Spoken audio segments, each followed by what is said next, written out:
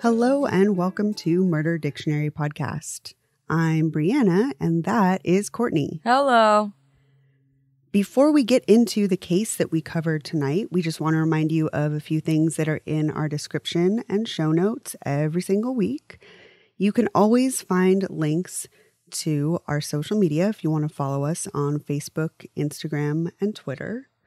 You can also find links to all the resources that we use to research our cases. So if you want to do more reading and look into them, you can check those out in the show notes.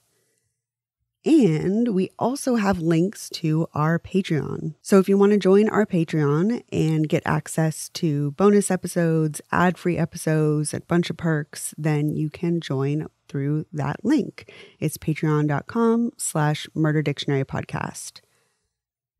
We wanted to say thank you to the people that have joined Patreon this week: Heather, Jimmy, Raina, Andy, and Lupe. So thanks, you guys. Thank you. We appreciate you being on our Patreon, and we hope you enjoy the extra content. So I think with all that said, we can kind of get into our next letter K killer kid case. Sounds good. You ready? Yeah. I'm not ready, but we're going to do it anyway. They're all terrible. Yeah, I've already, like I was telling Courtney, I've already been crying twice today because I was looking at this case. It's a rough one for me. So, yeah, these killer kids are a very difficult topic to broach. And there's just so much with every killer kid. There's this commonality of neglect, abandonment, abuse, and all these things. But ultimately, you know, with the case, you know that someone is very tragically going to lose their life. So these ones are a little tough. Yeah. There's a lot of missed flags usually with killer kids. Exactly. They just slip through the cracks and people don't notice. People don't help them. They don't pay attention to the warning signs. And then we end up with these cases. So let's dive into it. Dedrick Owens was born on May 5th, 1993, near Flint, Michigan. His parents were extremely unstable, and from the very beginning, they were unable to provide a healthy home life for their new child. An investigator would later say that, quote, the day he was born, he went from the hospital to a crack house. He didn't have a chance. It's quite a statement. It's very accurate. I mean, it's just directly from being born, he was in this life that was very dangerous and not suitable for a child.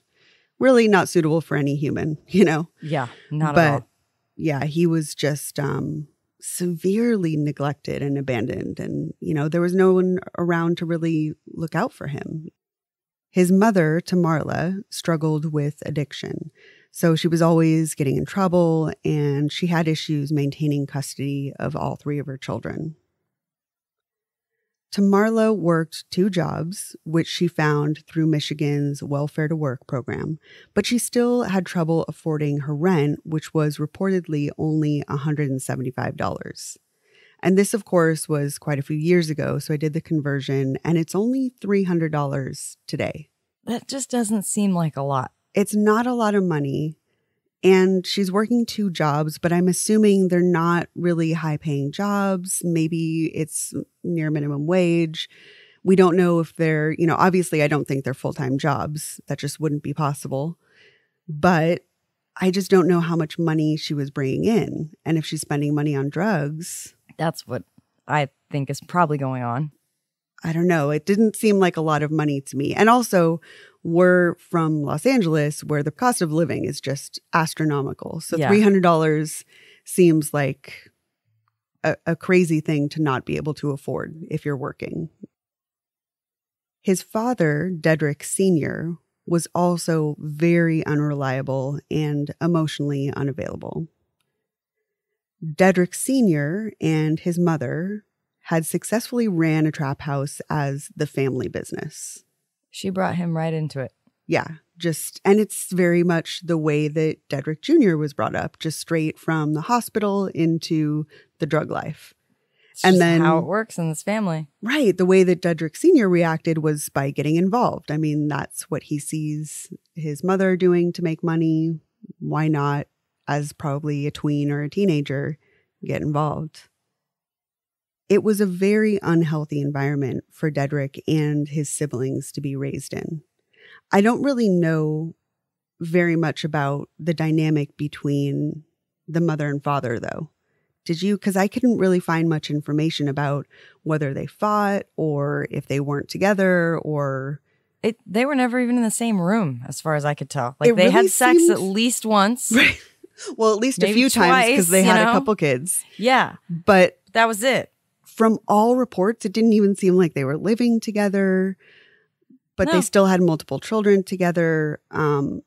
Just seemed like he was involved in running the trap house with his mom, and she went and raised the kids somewhere else. She was kind of separated from all that, it seemed like. And then he had gotten busted on charges and things. He was in and out. Right. So I think that maybe had something to do with it as well. But yeah, they were not like a unified couple in a relationship trying to make it work through their addictions. Right. Sometimes you see that on... Or parenting. Yeah. It's one thing, the relationship. It's another thing that they're trying to raise kids together. Sometimes on intervention, you'll see them try. But this is not that case. No, it doesn't even seem like they're putting in any effort to really change the dynamic or be more present for the kids. It's good that she at least took the kids away from what dad and grandma were doing, because that would have been worse. But if you're still going to be in your active addiction, it's not much better. Yeah, they were just by themselves in the house, in this apartment. Yeah, the kids often had to take care of themselves, and they had really very little support at home. It's a common story that you hear when you hear of addiction and drug dealing. I mean, those are the kids that you imagine. They're at home taking care of themselves. They had no stability. They're constantly being juggled around between family members while their parents are battling their legal troubles or their addiction. There was nothing stable for them. And I imagine, we're talking about these children are very small. So the 6-year-old is making PB&J for the 4-year-old for dinner. That's what's going on. Mm-hmm. When Dedrick Jr. was 2 years old, Dedrick Sr. served 2 years in prison for possession of cocaine on an intent to sell and burglary charges. He was released on parole, but by February 2000, Dedrick Sr. was back in jail for violating conditions of his release. Dedrick's grandmother, Lois Owens, was also sent to prison on drug charges. Every adult in his life was really in and out of prison, it seems like. In and out of trouble, fighting court cases. It seemed like his mom didn't really go to prison, but she was always fighting something. She was an acquaintance of it. Right. She was adjacent. Yeah. Prison adjacent. I mean, they're just a family that's caught up in the system. And it speaks volumes of institutionalized racism, of just this family that can't break the cycle. Addiction and all of that. At the time, Tamarla had custody of 6-year-old Dedrick and his 8-year-old brother, but no custody of the third child, a sister. You cannot find anything about that third child either, which is probably for the best. Right, yeah. I'm going to say. Keep her out of the story. Yeah. In mid-February 2000, Tamarla was evicted from her home. And at that point, Tamarla felt like she had no other option than to send her 2 sons to live with their uncle, 21-year-old Marcus Winfrey, and his 19-year-old roommate, Jamel James, in Mount Morris Township. These 2 men basically ran a crack house on Julia Street that was referred to as, quote, the worst house in the neighborhood. It's crazy to me, too, because this is 21 and 19-year-old men that are just like, yeah, go ahead and bring your kids. And I mean, I know they're like the nephew of one, but like I know 21-year-olds, I know 19-year-olds. They are not into this. No, it does seem really strange. I mean, this was there a no drop-off. other option? Yeah, no, there was none. There was no other option. And also because grandma's in jail. And at this point, none of the maternal family is involved. Yeah. So this is like the house of last resort. Absolutely 100%. But it's so interesting to me that these 21-year-old and this 19-year-old are just like, yeah, go ahead, bring the 5 and 6-year-old over. We'll take care of them. We got this. It seems just like the worst decision ever because there's got to be other adults. And honestly, it would have been better to put them in the system. That's what I feel like, especially in hindsight, of course. But I mean, when you're talking about a 21-year-old and a 19-year-old, they're not equipped to deal with having 2 young children to care for. And they didn't want, it's not like they were in some adoption list where, oh, we want to take kids into our environment. It's not like, oh, I know we're young, but hey, we really want to care for kids. You know, yeah, like, oh, we're 18 and we got these kids and we're going to make it because we believe and we love each other. We love our family. No, this was a transaction. And I would bet you that they were getting the 175, whatever it may be, a month to help take care of these kids. And it was kind of like a communal thing. And money talks and there's drugs and there's no logical decision. Right? And there's nowhere for these kids to go. And it's down the street from school. Exactly. It's close to their school, but it's also like they had no interest in actually parenting them. They were just like, here, just go ahead, stay here. You'll have a place to sleep and nothing else. And that's it. Like, we'll put food on the table and that's and the end. That food on the table is going to be Buffalo Wild Wings. Right. Stop. Like, you can't. No, come on. I know 21-year-olds. It's insane to me, especially this lifestyle. Yes, absolutely. Yeah, from all accounts, it was just a drug den. It was, again, the worst house on the block. It was that house. The front yard was littered with empty liquor bottles, car parts. From what I understand, there was just a ton of trash, razor wire, just garbage. And the house wasn't even stable because there was holes in the house, broken windows. There was a tarp covering one window. It was a disaster. I mean, it wasn't even a fit building for them to live in. It probably looked like one of the vacant houses when people walk by. And then it's like, oh, shit, there's kids playing in that yard. Yeah. Which didn't happen either. But, you know, oh, my God, there's a little face in the window. Right. And it just looks like an abandoned house. Yeah, like a burned out house. It sounds horrifically bad. Yeah. God. Marcus and Jamel were selling cocaine out of the 2-bedroom square-shaped bungalow where the 2 Owens boys were staying. There were people coming through the house at all hours, like you'd imagine, which of course exposed the kids to drug use, gun violence, and all kinds of adult behavior that was definitely not suitable for children. Dedrick slept next to his brother on a sofa that they shared. But their sleep was constantly interrupted by a revolving door of people, drug deals, and sometimes there were deals for guns going on inside the house. The next door neighbor had actually called the police several times, but the cops never did anything, and social services was never brought in to help place the kids in a more stable environment. That's bizarre. Isn't that crazy? Yeah.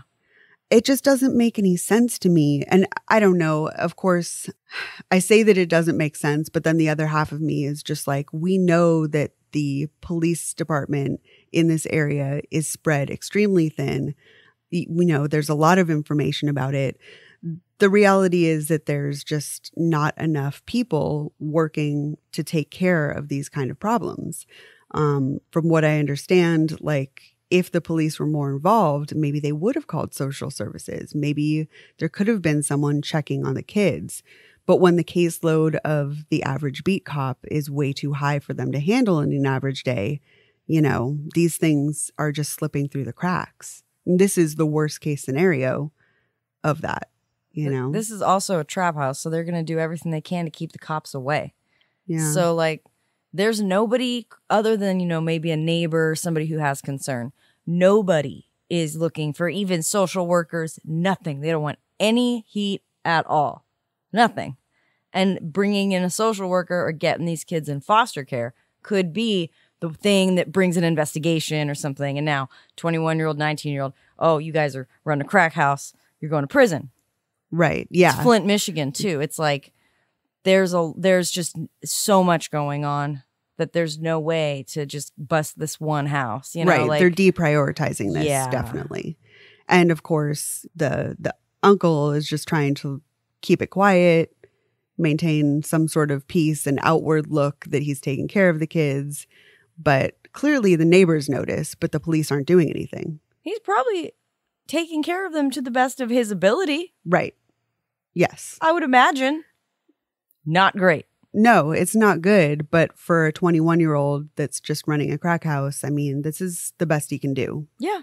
That's what he's equipped to deal with, is just like basic housing and food. You go sit in front of the TV, you know. Cereal, for sure.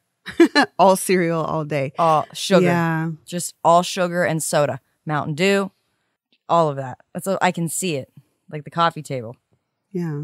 Mm. While staying with their uncle, the boys had very little supervision, possibly even less than when their parents were around. Mostly the kids were just babysat by violent movies and television, while the adults around them were preoccupied with their own criminal behavior. Very similar to being with mom, but definitely a little bit worse because there's active drug dealing and gun dealing in the house. I mean, just the strangers coming in and out with these two little boys is like enough to send chills down your spine. Yes, especially in true crime. You know what this means. Right. And it's just horrific. They're left exceptionally vulnerable. Yeah. Dedrick was really struggling emotionally with being abandoned by his parents and having such an unstable home life. He began to act out more, and he had frequent behavioral issues. He became much more angry, and his father speculated that Dedrick's anger issues were caused by his father's absence. But there's just very little responsibility there. He says, yeah, it's just because I wasn't around, but he doesn't really express remorse for not taking care of his child. I mean, there's also a lot like, yeah, you're gone, but because you're gone, all these other things have happened. Sure. So, I mean, yeah, I guess we'll blame him. But yeah, he's like, yeah, it's just because, I'm in prison. It's like, that doesn't help. But you were not there when you were out of prison. At all. You were also running a trap house. You should have been sending money to your baby's mother. That doesn't make sense to me that she's working 2 jobs, can barely afford $300 rent or $175 at the time. Send her a little money. That doesn't make sense to me. If you're in this life, I assume that you're making some sort of money. Absolutely. This is why I think that they were not like on good terms. Right. Even, I mean, they probably, I don't know, just doesn't seem like a relationship. Seems like a one-night stand turned into something else. Maybe it was a drug deal. I mean, they are running a drug house. Like, how did they meet? Right? Yeah. So it's probably something like that. And they really are not connected in any form. Not even enough for him to help support the kids financially. Yeah. Because theoretically, where there's drugs, there's money. Yeah. But he's not very good at this because he's, in and out of prison. That makes a lot of sense. It's just so frustrating because I'm like, she's just struggling so hard to make it. She is. And she can't, and she's getting evicted, and then they're ending up with this teenager drug house. And why can't he just provide for the kid? And it's, how do I put this? God, it's impressive that she's holding jobs. She's really trying. She's trying. Despite her addiction, she's working. She was able to have enough stability to work. It's just the fact that when she came home, she was still really battling her addiction. She grew up in this environment, too. Right? So it's hard. Yeah. Again, it's generational. It's institutionalized. It's just the system is against you. If you come from this sort of background, like it just seems like all paths lead to just this one road, because the system is designed to do that to you. So it's just, there was no way for her to get ahead, and therefore her child couldn't either. It's so sad. But yeah, when you hear him say things like that, it's just disappointing. Like, if you know that your absence is a problem, be around more. Write a letter. Send some money, hang out with the kid. Like, that it's a problem, but you're not doing anything about it or saying that you're sorry. That's the issue I have. It's one thing to state it as a problem. It's another to be like, I fucked up. I'm going to change. There was nothing from him. He's like, yeah, I'm not around. The kid's fucked up. The end. It sounds to me, since Lois is running the trap house, he didn't have an example of what standing up and being a father really necessarily would be either. So True. Oh, God, this sucks. Yeah. So, of course, we know that all these things, this sort of absence, all the environment that he's in cause major problems for any child that has to grow up like this. And Dedrick was no exception. Even though he was only 6 years old and in first grade, he was frequently in trouble at school at Buell Elementary in Mount Morris Township near Flint, Michigan. He'd been suspended 3 times for fighting, and he'd recently received a longer 3-day suspension for more severe fighting. I mean, that's a lot. You're 6.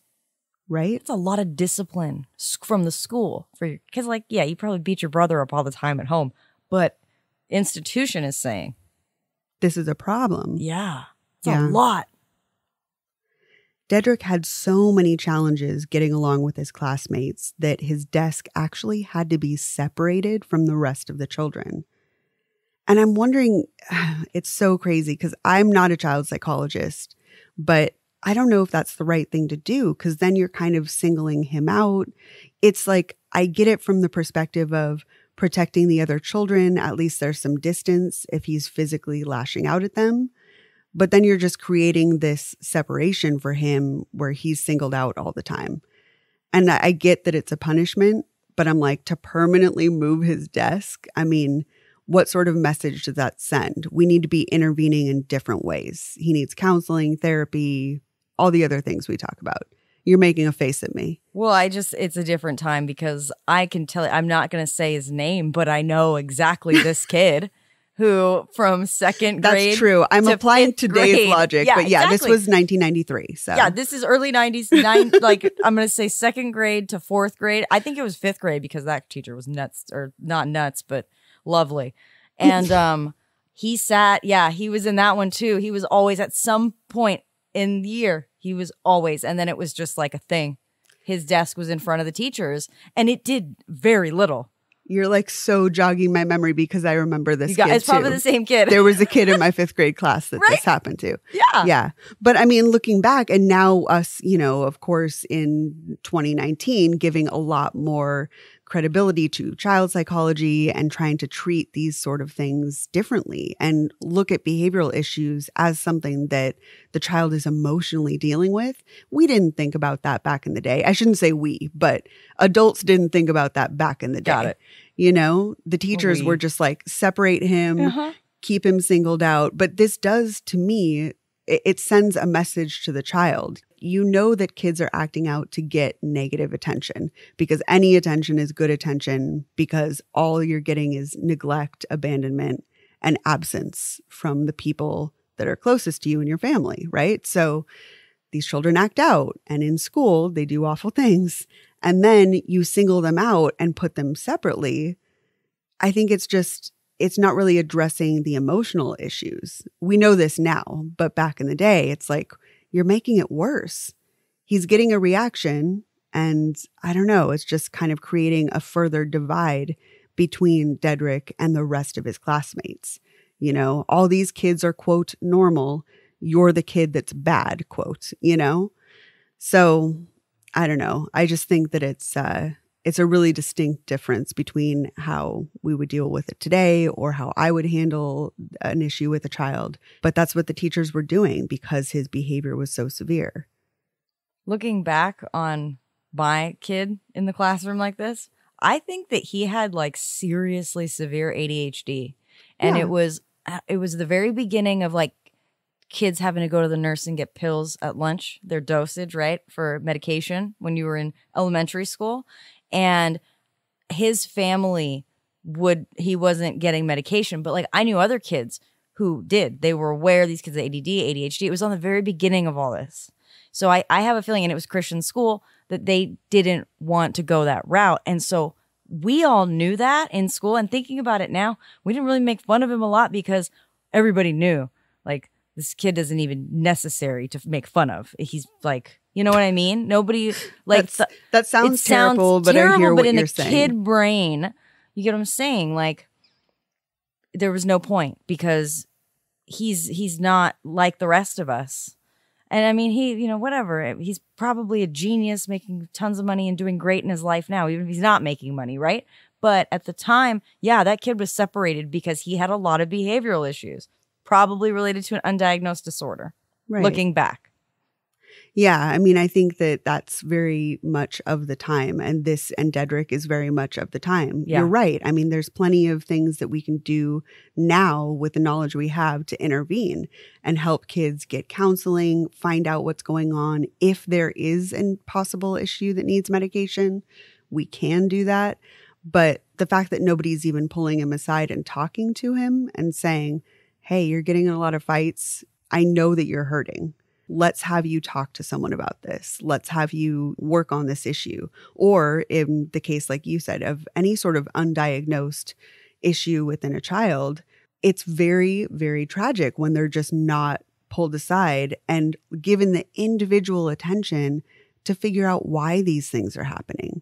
Whatever it is, the fighting, the acting out, disrupting class, those are all symptoms of a problem. Those aren't the problem. Those are the things that are happening because there are problems at home. And I don't know, Dedrick was one of those kids that just slipped through and people weren't paying enough attention and giving him that individual counseling. Anyway, I just figure it was worth discussing whether that's the right thing to do. But the only argument that is definitely clear that it might be the right thing to separate him was that he was known for pinching, hitting, or kicking other classmates. And he even stabbed a girl with a pencil early in the year 2000. So in the sense that physically he is a danger to other students, I do understand why he would be separated physically from them. Yeah, I'm not hating on anybody in this one. The teacher made the right decision. Yeah. It is worth discussion early on. If it was escalating, maybe if there was, issues with him being disruptive or whatever, doing other things, and it wasn't physically a danger to other kids, I would say, let's intervene there. And that's where you can address mental health things, challenges at home. But if it's a danger to other kids, I get it. Now I just feel like a jerk for being like, don't separate him, but it's like, I think that it's worth having the discussion of what's the right thing to do, Yeah. Are fresh fruits and vegetables a part of your day? If not, we can help. We're New Jersey Snap Ed, and we offer budget-friendly ways to help you add nutritious fruits and vegetables to your meals and snacks. For healthy recipe ideas, visit njsnap-ed.gov today. That's njsnap-ed.gov. Finding the right pros for home projects can be tough and spark a lot of questions like, how do I find a pro who can help? Will they do a good job? Will I get a fair price? That's where HomeAdvisor can help. From leaky faucets to major remodels, HomeAdvisor connects you to the right pro for the job in seconds and even helps you get a fair price. Read reviews, check project cost guides, and book appointments. Go to HomeAdvisor.com or download the free HomeAdvisor app to start your next project. He was kept late after school almost daily for flipping people off and cussing, specifically using the F word. It's all he hears at home. Right. It's really just reenacting whatever the environment is. Again, it's like, this is just, it's generational. It's just not being able to see anything past what is in front of you. Yeah. A 7-year-old classmate at school, Chris Boaz, said that Dedrick had punched him because he wouldn't give him a pickle. When Dedrick's father had asked him why he wanted to fight the other kids so violently, Dedrick replied, quote, because I hate them. It's just chilling. I mean, he has so much anger inside him. It's so sad. Because I hate them. he's hurt, Yeah. he's hurting, That's the I think it's you that always says hurt people.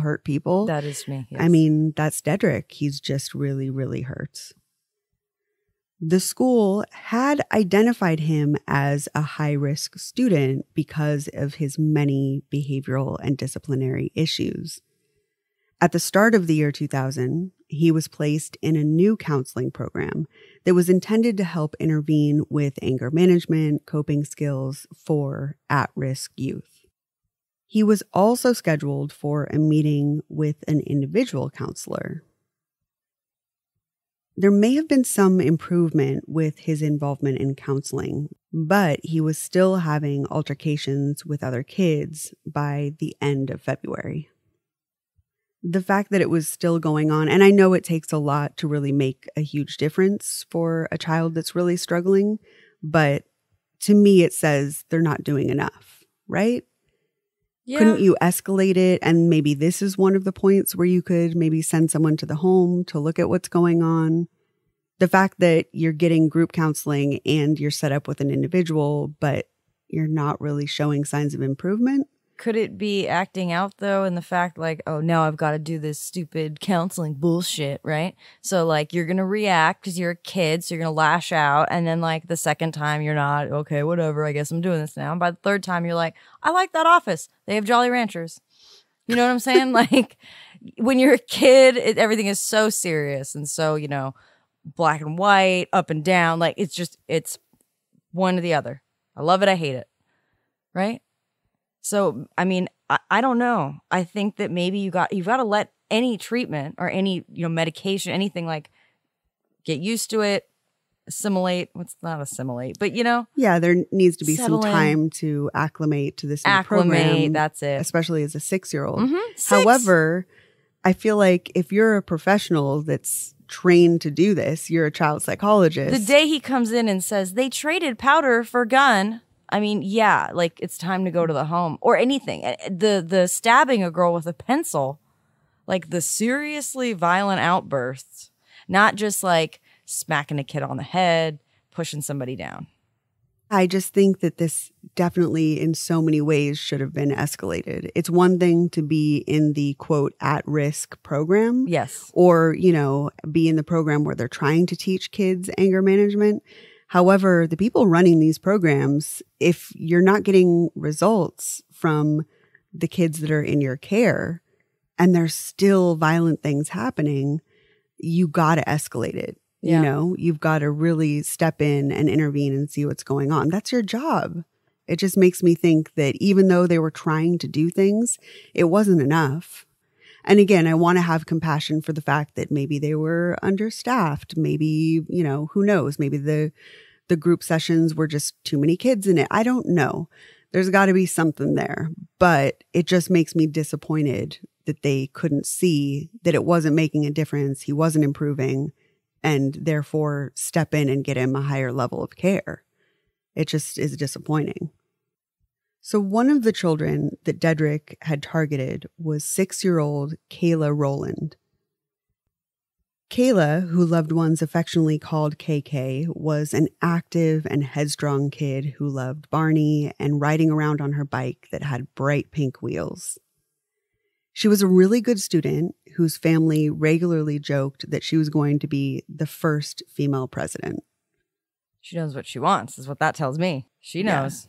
She's a smart girl. She's clever, and her family believed in her, I want to ride my bike. But it's cold outside, Kayla. I'm going to still do what I wanna want. ride my bike. And it's got pink wheels. I'll be fine. Give me my jacket. Her mother, Veronica, worked at an auto supply factory, and because of her mother's hours, her stepdad often stepped up to take care of her.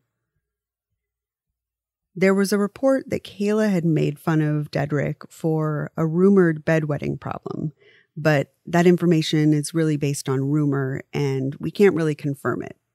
But they had exchanged words. We know that. On February 28th, Dedrick had tried to kiss Kayla on the playground, but she had said no.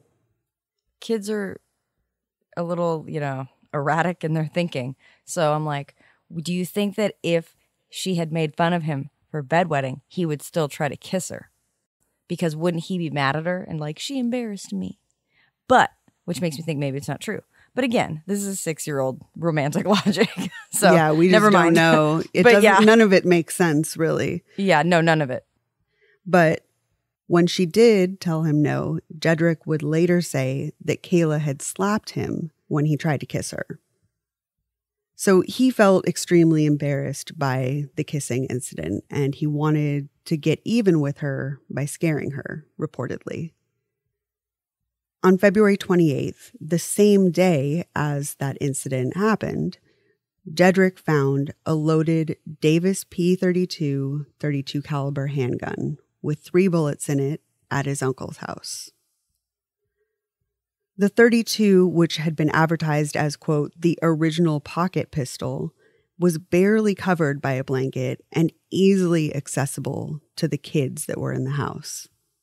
The gun Dedrick found had originally been purchased legally for $109 by a local barber who was known to have a lot of guns and lived about 6 blocks from the elementary school.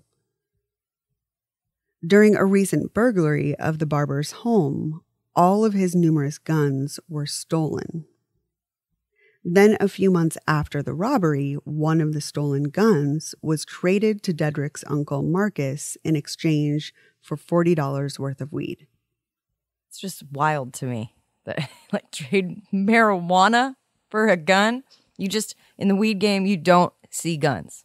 Yeah, it's Doesn't very happen. Low probability of guns in.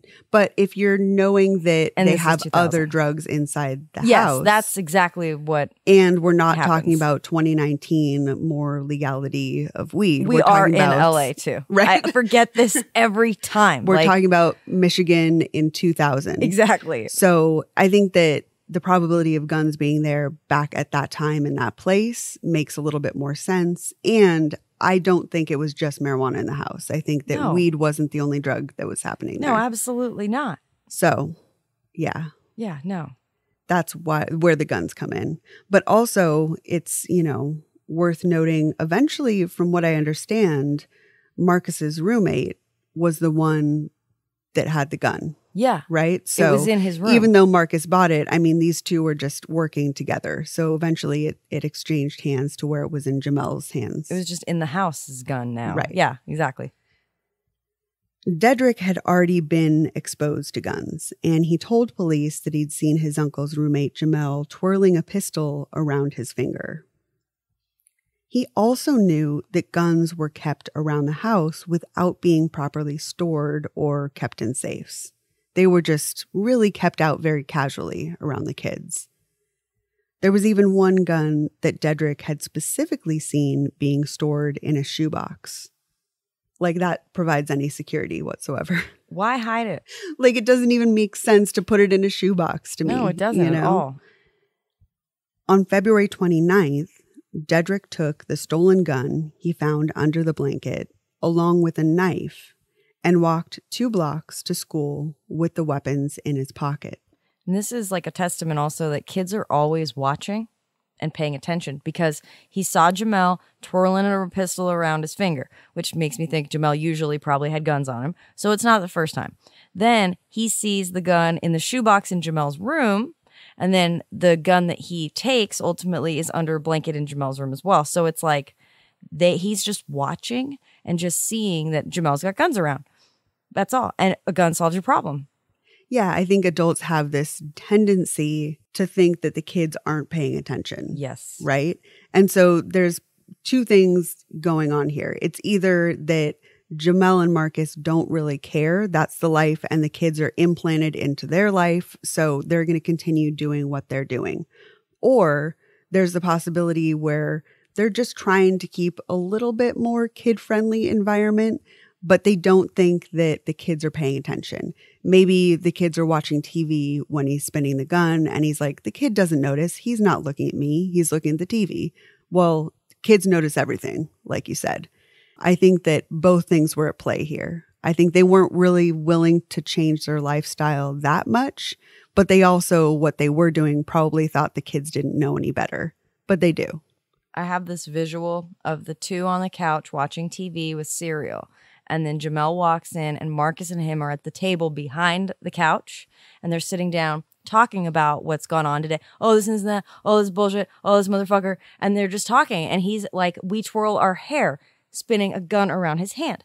The kids aren't paying attention, right? No. Oh, yeah. Are you kidding me? They're 6. They want to know everything the grown-ups are doing, right? Like, I just have this visual, and I feel like I'm probably not that far off.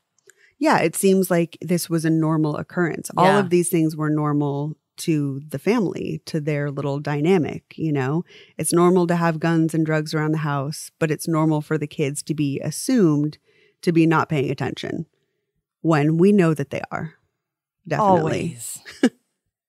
So the morning that he stole the gun and walked to school with the gun and knife, Dedrick and his 8-year-old brother also got into a fight with a boy that happened to be the 10-year-old uncle of Chris Boaz. So, again, if you remember Chris Boaz, he was the kid that previously fought Dedrick over a pickle. Yes. So now Dedrick is fighting his uncle. The uncle's 10 years old. It was interesting because I kept reading every time it was referred to. It was the 10-year-old uncle, and I'm just like, I need a flow chart, right? And so I broke it down. It's that Chris's grandma has a kid in the same age group as his mother. Yes. And that equals a 10-year-old uncle. Right. Because I just couldn't even, like, huh? Like, it just didn't work. No, it doesn't seem like such a foreign concept to me. As a kid, one of my close friends had an uncle we called Uncle Boy because he was our same age. That's awesome. So it made sense to me right away. But it is a little bit of a difficult flowchart of the fights. To me, that's the thing that sticks out more, is just that he's fighting so many people that he has fought this one kid over pickle and also his uncle over something else. I mean, he's fighting with everybody, you know? There isn't one person there in his class that he hasn't gotten to some sort of altercation with, is what it seems. Chris's grandma, who is the 10-year-old's mother, the one they got in a fight with that morning, later told the police that when he punched Dedrick, he said, quote, "Do you want me to take out my gap and shoot you?" So clearly the implication here is just he had heard his caretakers saying gat with a T, and as a 6-year-old, he just doesn't know how to properly pronounce it. He doesn't know what the word is, but he knows the context. He knows that this is what you call a gun. And this is what you say to someone who, like, you're fighting with, you're about to get into a fight with. This is what you say. Somebody who's not doing what you want them to do. Yes. This is what you do. This is repeating the behavior that you see in front of you. So this is something he's definitely heard before. I would be really rattled too. I would report that for sure. If I heard a 6-year-old say that in the context, or if my kid told me, you know, I would be really concerned. Absolutely. This would be me calling social services. This would be me reaching out to authorities like, hey, there's clearly guns in the house. You can absolutely infer that that's what's going on from this statement. Shortly after this fight, a student reported that Dedrick was in possession of a knife. A teacher got involved and took the knife away, but she did not send him to the office or report the incident to school administration. The only thing she did was take the weapon. If she had reported the incident, he would have been taken to the principal's office where they would have done a search and they would have found the gun that he was carrying. Makes me think they find knives on these kids a lot, like weapons. Like, it's not as big of a deal as I think. I mean, seriously, that's what this tells me. This is way more common than we think. Kids have pocket knives. I mean, shit, switchblades, right? And grease. Yeah. You know, like, kids are armed. Like, that's what I'm taking away. One of the things I had a similar thought when I was reading that. I was just like, well, maybe it is more common than I would think. I don't know. Maybe these little, like you were saying, just a Swiss Army knife or something like that doesn't seem very alarming to a teacher. But I just can't accept that. I really refuse to accept it. It just seems like it's a teacher's responsibility. A knife is a weapon, period. If you see a weapon, you have to send them to the principal's office. So I think this is just an extreme failure. But like you said, maybe it speaks to being desensitized by finding multiple weapons before. But that's just, I mean, I can't imagine living like that. I can't imagine thinking that way. I that agree it was with you. Normal. Yeah, you know? I totally agree. I don't want to think that, but that's all I can think from this. Yeah, that's really, it's hard to just draw a conclusion of why you wouldn't report that a kid has a weapon. But I mean, that's just one more failure in this case. 3 additional students said that they had either seen Dedrick with a gun that morning or that Dedrick had pulled out a gun and shown it to them. All 3 of the students also told teachers that he had a gun, but it seems that they didn't take the report seriously because none of the teachers did anything about it. And that just baffles me. Not quite a pocket knife. No, it's hard enough for me to fathom that a teacher would find a knife and not escalate the situation, especially because you assume that the teacher knows that this is a high-risk child that has a history of lashing out violently at other kids, physically hurting other children. It doesn't make sense to not escalate his possession of a weapon to the proper authorities or whatnot. And then when you hear that there's gun complaints to 3 teachers, you have to assume those teachers also know that he's high risk and has been violent. What is going on in this school that nobody is bringing this to the principal or any authority's attention? It doesn't make sense. I know that when I was reading about this, one of the things that they had done, like a study of the neighborhood, and that it's one of the most violent, like high crime, just really awful things they're dealing with in this community at the time. So I don't want to say that this is normal, but kids being armed and having weapons. And then later we do have the statistics of how often kids bring guns to school, even in the 2000s. It doesn't make sense to us because we're not bringing a gun to school.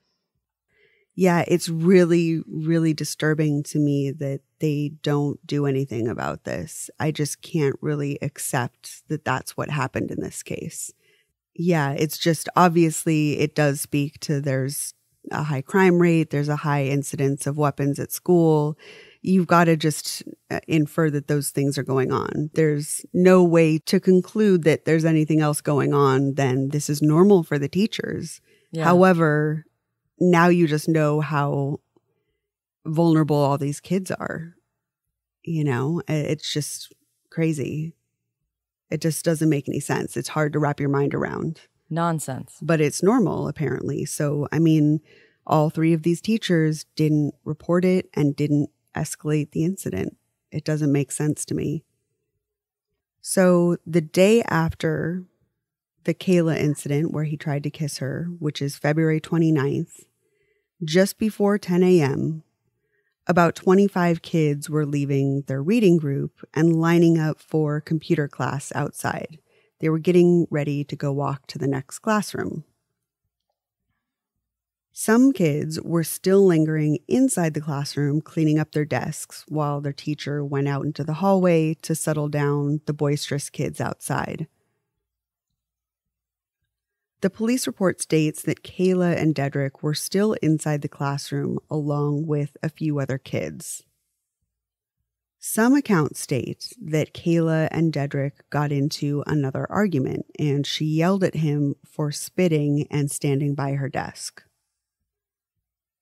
Dedrick took the gun out of his pocket and he aimed it at 2 other girls. One of the girls told him, quote, "Jesus doesn't like you to point guns at someone." He doesn't. This poor girl. He doesn't like that. Oh, I can't imagine just being 6 and having that reaction, trying to stand up and tell another child that this is wrong, what he's doing. That is the exact reaction I had, was just, oh my God, this is what this is her rebuttal and what's going to protect her. Right. And save her. this is what she's been told. And so it's just, that blew my mind when I read that. As the kids were leaving class and walking up the stairs to the computer classroom, Dedrick turned and looked straight at Kayla and said, "I don't like you." Kayla had been walking ahead of Dedrick up the stairs, so she turned back and responded, "So?" In front of 22 students and a teacher, he aimed the gun at Kayla and fired a shot that hit her in the right arm. The bullet traveled through her body and hit an artery, which caused immediate, massive blood loss. She struggled to breathe as she grabbed her stomach and neck.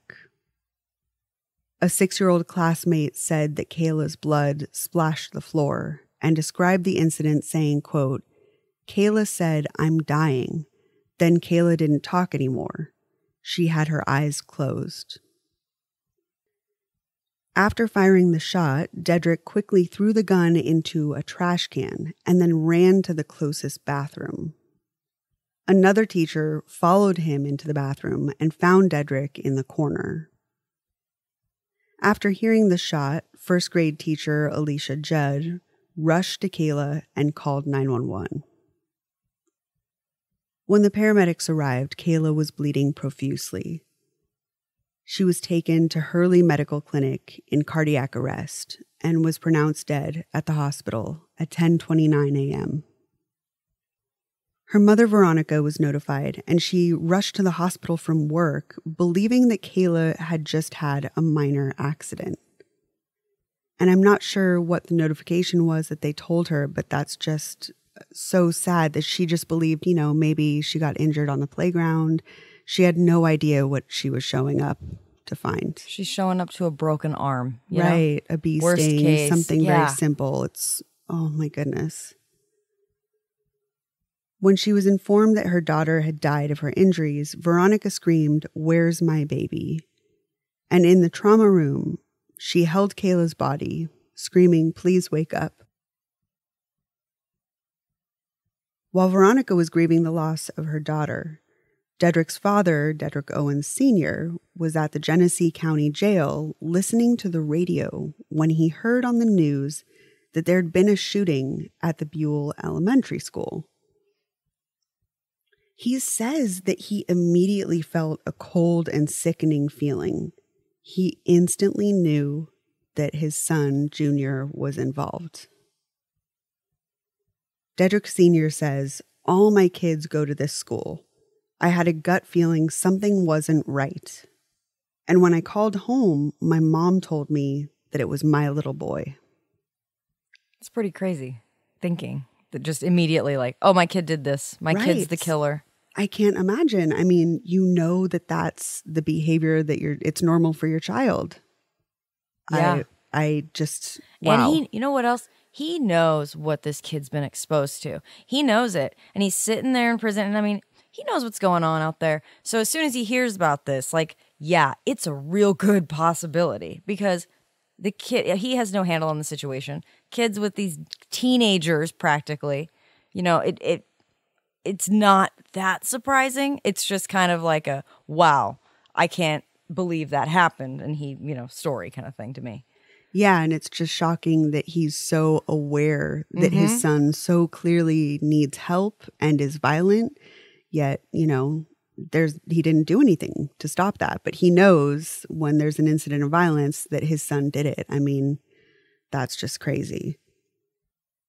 When asked how he knew that his son was involved, Dedrick Sr. said, quote, "Because of his past violent acts. Plus, he watched violent movies and TV." But again, to me, it's like it screams of this lack of responsibility. It had nothing to do with parenting or abandonment. We're going to just blame TV and the fact that, he's a, quote, difficult kid. I mean, you're the dad. You had something to do with that. You created that. So it's very infuriating to me that he doesn't show any remorse or take responsibility. And earlier, he was totally fine admitting that his son had problems, probably because of his absence. But Right. Now it's TV. Now it's video games, It's somebody else's problem. It's somebody's But he knew fault. it was him, too. Yeah. There was a lot of shaky ground. Buckle up, because Metro is bringing you the best deal in wireless. Switch to Metro and get your choice of 2 awesome free phones from top brands like Samsung and LG with huge HD screens and tons of memory for all your pics and videos. So hurry into Metro and get your awesome free phones only at Metro.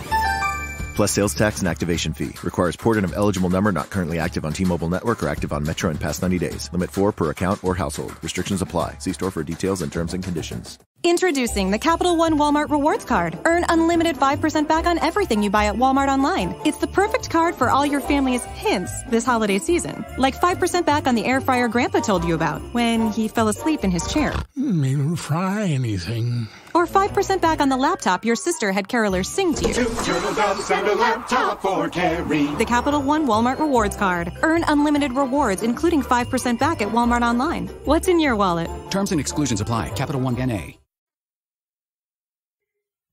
As paramedics were called to help Kayla, the principal made an announcement over the PA system, instructing the teachers to lock all classroom doors.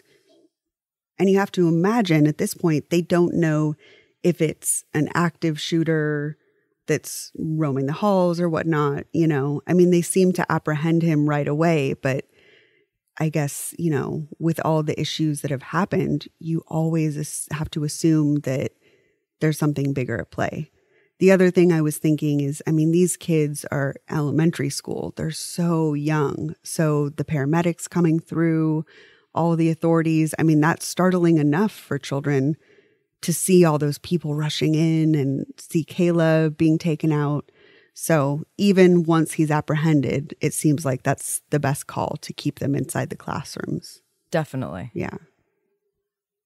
The school was closed at 11 a.m. and police were called in to do crowd control because distraught parents started arriving to pick up their children, not knowing who was safe or not. Oh, man. No, I mean, it's the worst nightmare for any parent. And, you know, it's insane the whole time. And even right now, all I can think of is, but this happens all the time now. It's so Parents normalized rush to in a the school U.S. Yeah. wondering if it's their kid way more often than they did in 2000. And it's just like, I'm sitting here and I just can't believe this is where we are. I'm sorry. It's continue. still happening. Yeah. And even more frequently, like you said. It's very, very tragic. Dedrick was taken to the principal's office where he was questioned by police. He was taken to the Genesee County Family Independence Agency shortly after the murder. Tamarla lost custody of Dedrick and both of his siblings, who were all placed into her sister's custody. But this is the point where I think to myself, if that was a safe home for them, why weren't they in the sister's custody before? I don't know what the story is. This is when the maternal family, the mom side, right, decides that, okay, we're stepping in, we're going to take these kids. I have a feeling that this went on for a really long time with Tamarla. They had been dealing with addiction, issues with her for a long time. And, you know, you see it on intervention. You see it all the time, right? Bottom line, we're done. We're not going to help support you. Difference is she's got kids. Yeah, that's the thing. When the kids are involved, I mean, take the kids out of the picture and hold her accountable in every other way, but just at least make sure they're safe. The sister may have her own kids and may not have lived somewhere where, you know, she could have had all these kids or she could have taken them in. There might have been something where at the time didn't work out. And then they're put in this house. They probably are lying to everyone. Oh, they're with Uncle Marcus. They're going to be just fine. Don't worry about it. And then by the time you realize, you know, nothing is what it seems, Dedrick has shot someone in school and is going into foster care. It's already too late. And it's too late. And, you know, we only know what you're told. And if they're just lying, or not even lying, but just maybe omitting the truth a little bit, right? Like, the kids still go to school. Don't worry about it. Like, but wait a minute. It just There's seems no one like there when they it get wasn't a regulated, you know, like there wasn't an arrangement for custody that there was going no through child the court. services and So anything to at all. me, there was also no exchange of money, right? So then it doesn't make sense why these two young men, very young men, would take custody, unofficial custody of these children. and not the sister, who's clearly a better suited home. I don't know. I mean, I've got to give leeway where I don't know the situation. I need to be understanding about the fact that I don't know, like you said, if she had other kids or what her situation was. But it just makes me so sad that it took something this severe and violent and someone lost their life for there to be a change to the custody arrangement. I just kind of thought of something too, is sometimes there's these families, right? Like, for example, Susan Powell, who's still missing, the Powell family, or the husband, Josh Powell, and his whole family of just sick, twisted, within the family, disgusting things were going on, horrible shit. There's one sister that got out. And she is the one that you'll see on talking about how, like, no, they should have taken him. Like, he killed her. Like, she is, she knows the real truth, which is that the Powell family is like a whole nother level of scary, terrifying. And she got out and she had to completely disassociate, not speak to anybody, in order to do that. And it's kind of one of those things when you're in a family, like maybe the sister had addiction issues and is trying to get her shit together and can't in the environment because her family, it's like Trap House is the family business. So to save herself, she's got to get out. I don't know. This is horrible. Yeah, I just want to have some sort of understanding for her situation and knowing not everybody is equipped to just take in 2 kids all of a sudden, but there's just that other half of me that's like, this didn't have to happen. No. These kids didn't have to have access to guns. When you see after the fact that they were placed in another home, only normal to question why that wasn't done in the first place. Yeah. It's just frustrating that they had somewhere else to go, but they were put in the place that had drugs and guns instead. And they were going to be put up for adoption, gone into foster care. Like, they were absolutely just going to take these kids out of the family. And then it wasn't until after the fact, then somebody came forward and it was the sister. Yeah. It's bizarre. Genesee County Sheriff Robert Pickle said on an episode of 60 Minutes that he believed the boy should be held responsible regardless of his age, since a little girl had died. He also expressed that he thought Dedrick should be taken from his family and placed in professional care. On that same 60 Minutes episode, they gave the statistic that in 1998 alone, 339 elementary school students in the U.S. were expelled for bringing weapons to school, which was shocking information to many people. Kayla's tragic death was addressed by President Clinton, who challenged Congress to work harder to pass pending gun legislation. On the Today Show, Clinton said that while his gun regulation bill has stalled, quote, every single day, there are 13 children who die from gun violence. The day after Clinton's appearance on Today, an NRA rep issued a statement saying that the parents are to blame, not the gun. God, this could have happened yesterday, huh? It's crazy. I mean, it happens every time parallels. There's a shooting. Clinton's, the all NRA of it. issues a statement. Yeah. The president responds, different government officials respond, but nothing changes. It's all the same. We're still in the same place 20 years later. Although 6-year-old Dedrick had clearly committed a murder, a ruling from 1893 decided by the Supreme Court states that, quote, children under the age of 7 years old cannot be guilty of a felony or punished for any capital offense. For within that age, the child is conclusively presumed incapable of committing a crime. Most states have some form of decision or legislation stating that children younger than the age of 7 are not capable of understanding the consequences of their actions, and therefore they're not able to be charged with murder. Because of his young age, Dedrick did not have the ability to form intent, making him not liable for the crime. So ultimately, he was never charged for the shooting or the murder of Kayla. Since authorities could not hold Dedrick accountable, they turned their attention to the adults who were supposed to be taking care of him. When Dedrick's uncle Marcus's house was searched, police found a stolen loaded pump-action shotgun and crack cocaine.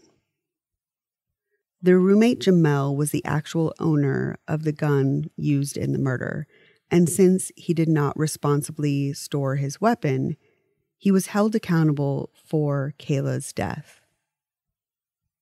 Jamel pleaded no contest to involuntary manslaughter, contributing to the delinquency of a minor, and gross neglect. He was sentenced to 2 to 15 years, but he spent less than 2.5 years in prison before he was released on probation. I don't see how you can give a 6-year-old a sentence. I don't know that Kayla's parents feel okay with Jamel being punished. Somebody is being held responsible, but do you feel it's the right somebody? And do you hold this resentment and anger to a 6-year-old child who, a 6-year-old will touch a hot stove? You know what I mean? They'll do things that they're 6. They're a kid. I just wonder how her parents feel. Yeah, I mean, to process the loss is one thing. Just nobody's supposed to outlive their child. That's just so tragic to deal with. And then on top of that, you are looking at a 6-year-old to blame. We see these cases where the victims' families are looking at an adult and grappling with the emotions of blaming an adult and wanting to forgive that adult. But now you look at it and apply it to a 6-year-old who came from this terrible environment that led to this crime. So, I mean, I imagine that there's some sort of wanting accountability from someone, but is it that 6-year-old? But then you look at the person who owned the gun, and even them only serving 2.5 years, that doesn't seem like enough. Knowing that Dedrick is still out there just living his life, and Jamel is a couple years later out doing who knows what. I don't know. Putting myself in that situation, I have no idea. It must be just the worst sort of grappling with your feelings, because it's just, there's no win. There's no sort of closure where you're like, okay, the murderer got the, appropriate punishment. This is a 6-year-old we're talking about. So that's just an additional level of things to process as the family member of this victim. During all the litigation and decisions in the aftermath of the murder, there were many questions about if Dedrick was going to be coming back to the same school where he'd committed the shooting. And technically, he should, right? If he's not guilty of murder, there's no reason not to. There's no reason he shouldn't be able to. The maximum suspension the school allowed was 80 days. And since he wasn't, of course, legally found culpable for the crime, he'd have to be allowed back much sooner than parents were comfortable with. Many of the children had spoken to their parents and expressed their fear and anxiety about going back to the same school after the shooting. And in addition, you assume by extension that means with Dedrick, not only at the same facility, but with the shooter. Mm-hmm. In a Newsweek article, a parent named Lori LaFawn spoke about her son being afraid to return to school. She says, quote, "He's just terrified. He says, 'Mom, what if it happens to me?' I don't know what to tell him." And it's got to be so many parents, all these parents that came not knowing what happened to their child that day. You got to assume there's trauma and emotions there to process. Then their children going through this are processing it. And then they're just put back in the same school with the same child.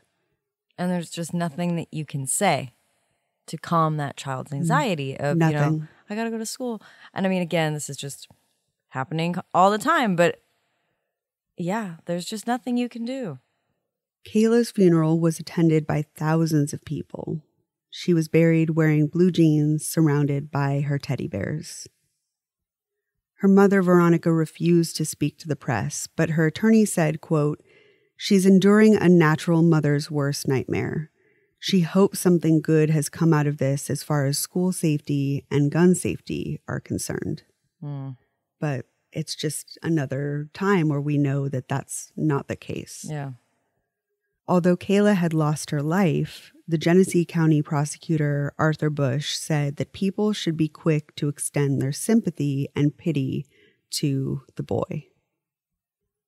Prosecutor Bush said, quote, "You're talking about young children in an environment where the only thing seen was dope and guns and a few bottles or liters of pop. We're dealing with a 6-year-old, not a 19-year-old. We're dealing with somebody who still believes in Santa Claus and the Easter Bunny."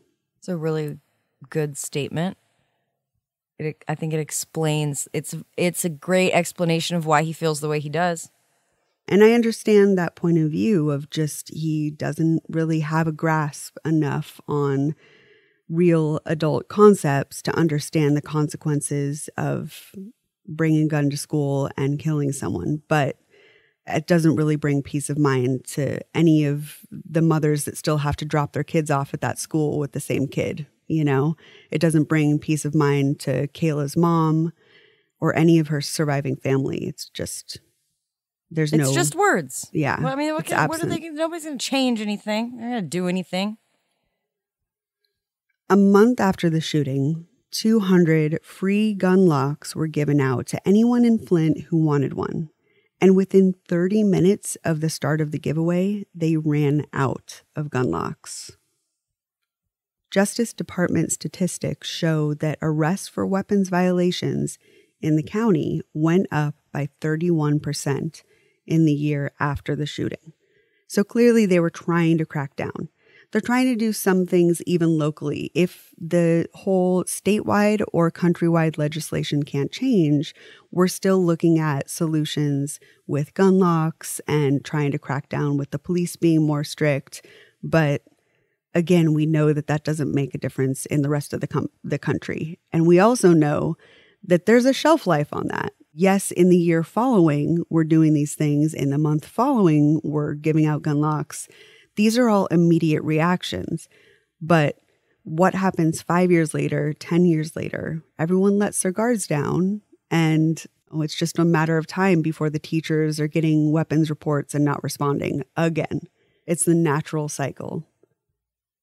At the time of the shooting in the year 2000, Kayla was the youngest victim of a school shooting in the U.S. until the shooting at Sandy Hook Elementary in 2012. Dedrick is still considered the youngest school shooter in the U.S. In 2002, parents of the children who attended Buell Elementary sued the school for negligence since 3 different teachers were told by students that Dedrick had brought a gun to school and showed it to them, but nothing was done about it. Yeah, they fucked up bad there. Yeah. And I mean, of course, the parents should band together and say, you're not keeping our kids safe. Why should we send the kids to your school when you're doing nothing to protect them and take care of them? Kayla's mother, Veronica, also sued Beecher Community School District on the grounds that officials knew Dedrick had exhibited a pattern of violent behavior and was a known threat to other students. She's right. Absolutely. The suit also cited the teachers had known that he brought a gun to school and again failed to do anything about it. A federal judge dismissed the lawsuit, saying the district and teachers weren't at fault, but Veronica planned to appeal and continue fighting. Buell Elementary closed in 2002, citing financial troubles and low enrollment. The campus was eventually demolished in 2009. I don't see a lot of people enrolling their kids in that school if they have other options. Absolutely. The kids that were there, hopefully a lot of them got to go to another school because I think that would help them in the healing process. But then after the fact, there's no additional kids that are like, oh, I can't wait to enroll in Buell. You know, no parent is like, let me take my kid to that school. For their cheerleading program? Of for course. Their athletics? Like, there's nothing I can't wait. They have to offer the kids. Yeah. So, yeah. In the years following the murder, all of the adults in Dedrick's life would be in and out of the court system. Dedrick Sr. passed away at the age of 35 in the year 2007. Kayla's mother, 35-year-old Veronica McQueen, struggled deeply with the loss of her daughter in the aftermath of the murder. She lost custody of her 2 surviving children in 2003 when a judge found that she had failed to protect her teenage daughter from being molested by her husband, Michael McQueen. Oh, God. It's just everywhere you turn in this story, these kids are being failed, and the adults around them are just doing so much harm. Michael was sentenced to 3 years probation in 2004, and the couple divorced in 2005. Another completely... Why aren't we divorced in 2003? But anyway, continue. It's just alarming to me that he only got 3 years probation. Yeah, it's horrific. I'm shocked, and it's just so disgusting that the court wouldn't hold him more accountable for doing something to her children. I mean, that doesn't make any sense to me. Blows my mind how often that happens. Michael Moore's documentary Bowling for Columbine discussed this case because of its proximity to his hometown of Flint, Michigan. The film shows Michael trying to deliver a photo of Kayla to NRA President Charlton Heston. In the film, he suggests that Tamarla Owens was a hardworking mother caught in the welfare reform laws that required her to work 2 jobs. Dedrick Owens Jr. would be 25 in 2018, and his whereabouts are unknown. Yeah. There's a lot of Facebook pages that I don't think are real, that are not really him, but a lot of people are out there and trying to pretend to be Dedrick. That's weird. Yeah, it is. There's a lot of fake Dedrick Owens pages. I don't understand that. One may be real, who knows, but I don't think so. Oh man, it's just, there's so many levels to this story that it seems like every adult failed all of these children. Clearly there was something going on even before, of course, the loss of Kayla is horrific. But on top of that, there was something going on with her stepfather the whole time, and not only is Dedrick a tragedy in this and Kayla, but clearly there's something going on with all the kids. Their siblings are still in these houses. I mean, it's just such a tragedy. There's so many levels to it. There's an article that I read that about this that specifically stated, and it's interesting because it comes before we find out about the molestation charges and all this. Specifically, the way they wrote it was like, mom works all the time, constantly. The stepdad helps the daughters get ready in the morning for school. Like, that's the only thing. That's it. That was what they said about him, was he helps the girls get ready in the morning. That was it. And then years later, you find out, it's just, I don't know. Sounds like she was gone a lot. And that seems to be the issue in a lot of this story, is just that the parents had to work long hours. There was just not enough supervision. They weren't present enough, I mean, it's like a form of a rat race, You just can't catch up. You're never going to get ahead, and it's just wears you down. And then, just the area itself. Flint, we know, has had so many problems, just Michigan in general, closing factories, all this stuff. It's not exactly a lighthearted vibe, especially this time, this neighborhood, everything. Just the environment was very down. It was not a place that was going to be seeing huge growth, art and culture, right? Not that way. A lot of empty houses, vacant homes, a lot of that. And a lot of children that are trying to survive in it because their parents can't make ends meet. That's what I think of. Like Newsies kids running around. These kids are really just, one story. Kayla and Dedrick are one story. And that's so much bigger of a problem that's happening currently still happening in Flint and so many other places. These aren't the only kids going through this. At the time of this, too, the government of Flint is like in the process of making all these decisions to actively poison the citizens with their water. The government was so corrupt, and there's so much like financial diversion and stuff like that going on at the time that there probably was no budget for child services, social workers, protective care, stuff like that. To really, like you were saying, there's just not enough people. But I think it's double because it's also like the Flint, that area. All the corruption that we know is happening in Flint. Yeah, we know that, there's definitely even still today just a lack of funding for their Clean police, water. For their, all these services, like you said, the child protective services, anything like that. If you're trying to save money, those are the things that we have seen have gotten cut.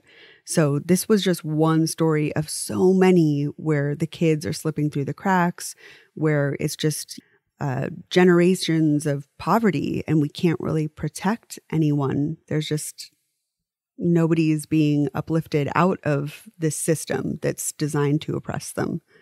It was a rough one. Yeah, I really feel for the surviving family and all the people around them that know that it could have been their child, because they're all enduring the same problems that are happening in their community. And all the kids attended this elementary. Any survivor of a school shooting, it just breaks my heart, because it's a lottery. It could have been anyone. Yeah. And for the parents, they know that it could have been any of their children.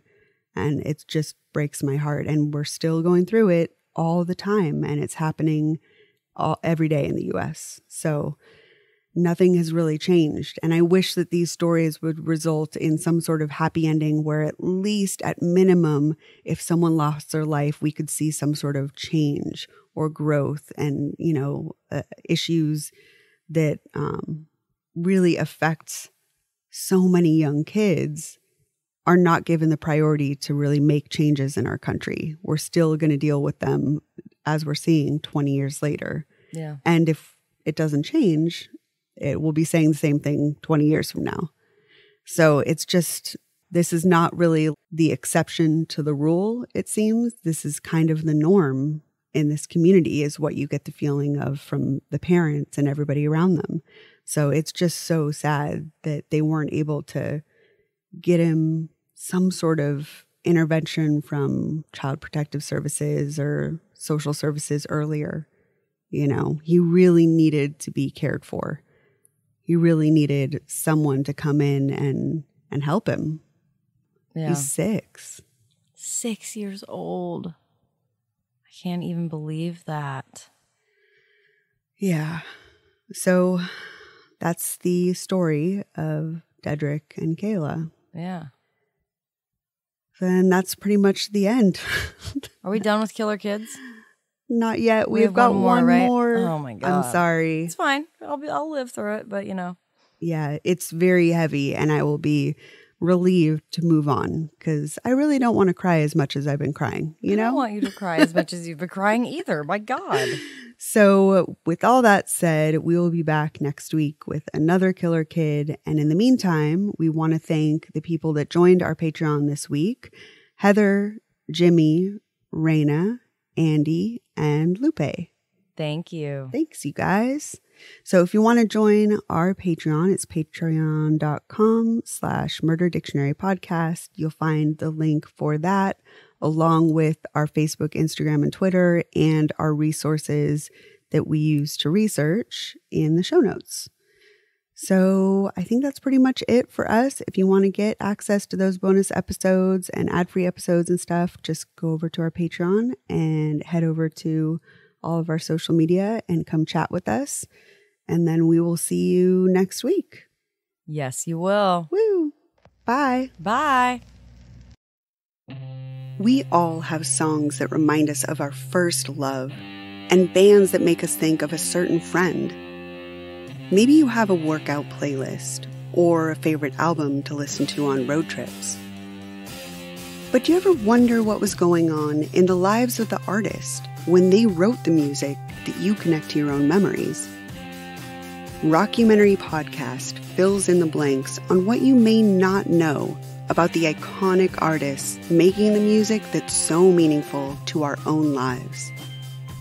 Each episode is an in-depth biography, spanning from a musician's childhood through all the challenges of their journey to success and how they handled finally achieving fame. On Rockumentary, you'll hear about Kurt Cobain becoming a janitor at the same high school that he dropped out of, or how Jimi Hendrix was kidnapped and held for ransom for 2 days. Our episodes include details about Notorious B.I.G. marrying Faith Evans after knowing her for only a week, and Phil Spector pulling a gun on the Ramones when they tried to end a long recording session. You may know the music, but on Rockumentary, you'll hear the stories behind the songs.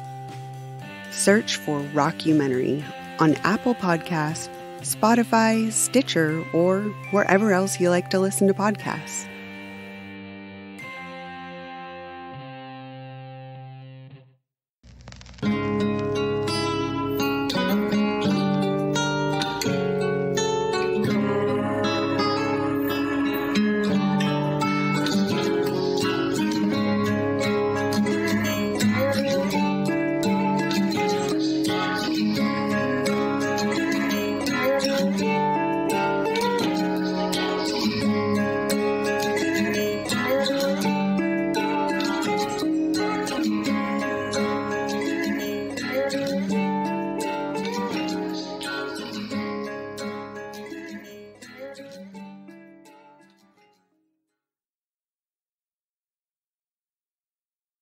Finding the right pros for home projects can be tough and spark a lot of questions like, how do I find a pro who can help? Will they do a good job? Will I get a fair price? That's where HomeAdvisor can help. From leaky faucets to major remodels, HomeAdvisor connects you to the right pro for the job in seconds and even helps you get a fair price. Read reviews, check project cost guides, and book appointments. Go to HomeAdvisor.com or download the free HomeAdvisor app to start your next project.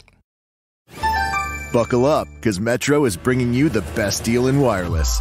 Switch to Metro and get your choice of 2 awesome free phones from top brands like Samsung and LG with huge HD screens and tons of memory for all your pics and videos. So hurry into Metro and get your awesome free phones only at Metro. Plus sales tax and activation fee. Requires port-in of eligible number not currently active on T-Mobile network or active on Metro in past 90 days. Limit 4 per account or household. Restrictions apply. See store for details and terms and conditions.